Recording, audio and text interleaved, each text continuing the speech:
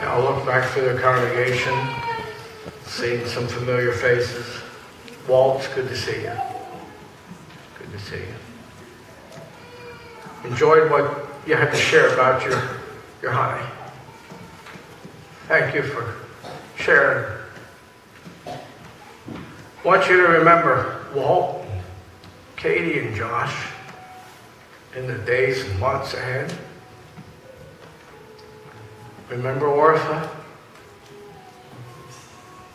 Remember all these who the Lord has taken a loved one home. You don't need to suffer no more, Walt. The suffering's over. It's so good to see you here. We want to continue to follow the Lord because we want to see those dear loved ones once again be reunited. Hard thing to explain. Will we know one another? Scripture says we'll know one another as we were known here.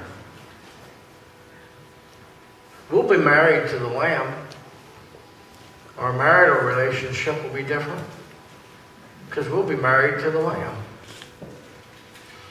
Looking forward, even more so, to go to heaven. The older we get, the more people we know are there. Some of them sing Homesick for Heaven. When I was young, I didn't want to sing them kind of song. I thought, man, them people are old. Well, when God takes a lot of your friends to heaven, you'll be waiting to go there too someday.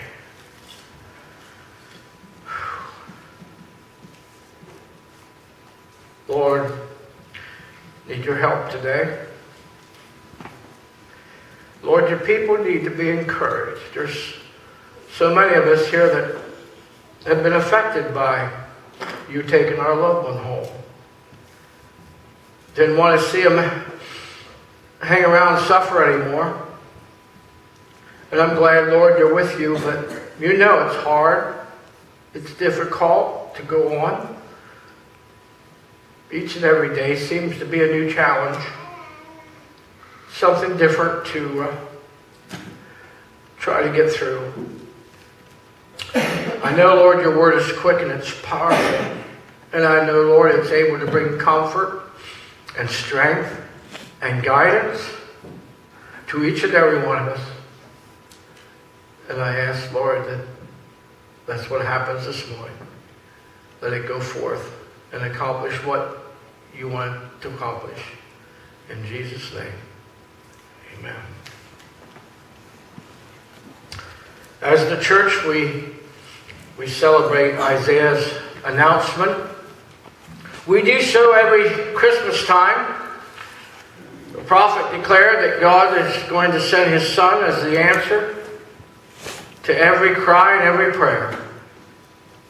But I believe there's a lot more that's embedded in this verse than we usually associate with the story of the baby in the manger. We're told that Jesus was being sent in human form to unveil God's covenant with man. And we can see that in Isaiah 49 and verse 8. I will give you, meaning referring to Jesus, as a covenant to the people. When God gave us his New Testament or the New Covenant, he didn't set up a new system of new rules. Instead, he sent us a person.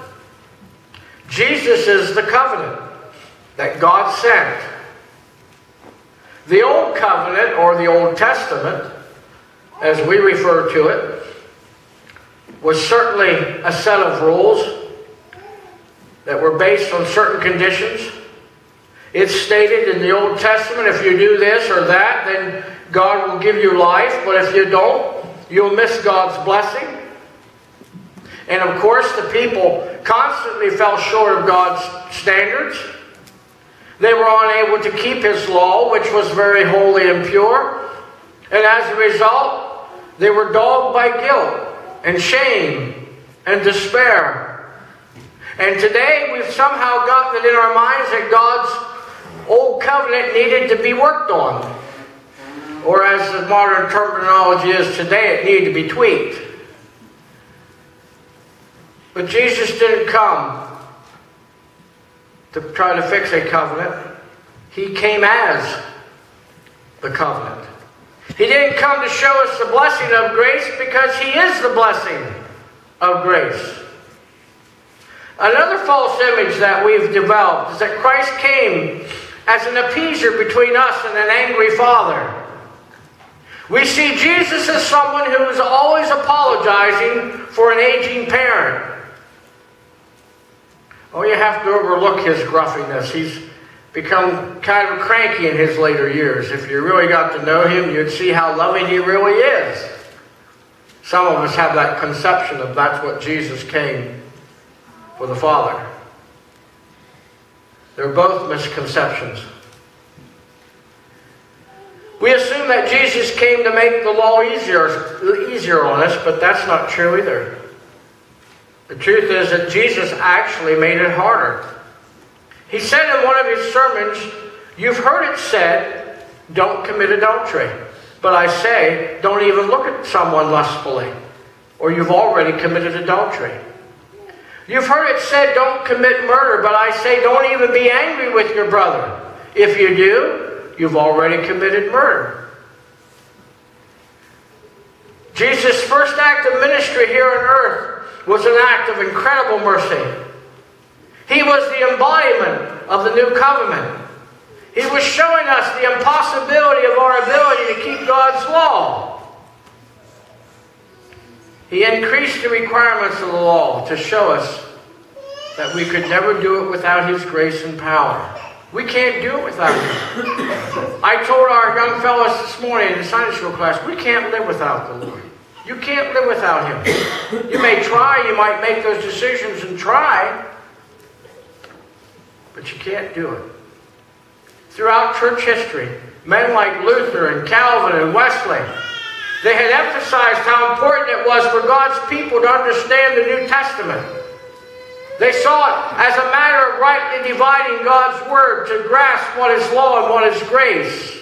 And if we would fail to comprehend this, they said we'd be doomed to a lifetime of despair, and certainly Luther and Wesley had knew this to be true because they had experienced that kind of despair in their own lives. But here's the difference. Under the New Covenant or the New Testament, God's law was no longer an external standard to strive for. Instead, His law would be written on our hearts through the Holy Spirit. God's love has been poured into our hearts through the Holy Spirit who has been given to us. Romans chapter 5 and verse 5. We are filled with the Holy Spirit. It is the very life of God Himself. And it helps us to obey His Word. The Lord loved us and gave Himself for us that we might have this newness of life. I'm going to share with you 3 accusing voices that seek to rob us of this kind of life. The first voice, or the first accuser, appeared in the Garden of Eden. The accuser of our brethren who accuses them before our God day and night. Revelation 12 in verse 10.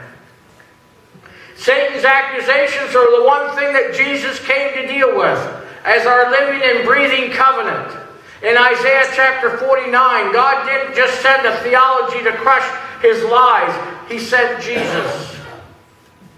And the earliest prophecy we have is found in Genesis chapter 3 in verse 15, that Satan would bruise the Messiah's heel, but Jesus would crush the devil's head, and He did that on Calvary.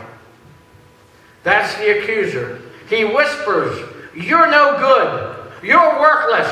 You're a burden to others. Look at your history, how many times you have messed up. You'll never change." Our relationship with that voice began in the Garden of Eden. But when Jesus came, He declared that that would end right now. And He ends with a very amazing assurance. "Do not think that I will accuse you to the Father." John 5 and 45.